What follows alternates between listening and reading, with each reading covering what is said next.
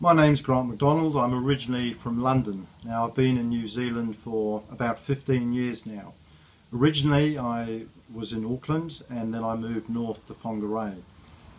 My first profession was medical. I was an osteopath for 15 years and I suppose you could say that I had a midlife crisis and changed my professions to law.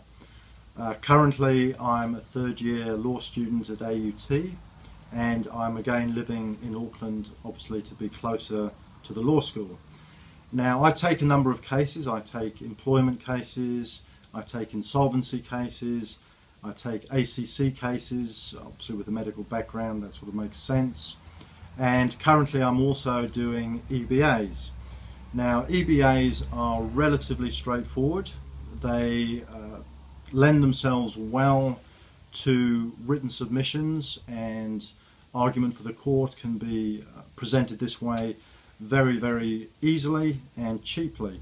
So this seems to be a natural progression for me to take some EBA cases. And just to touch on the criminal jurisdiction. Now I can't appear at the bar, not being fully qualified yet. However, I can make all the submissions to the police and to the courts, and through this I can keep your costs much lower than if you went with a fully qualified lawyer who would, for his professional services, obviously charge a much higher price.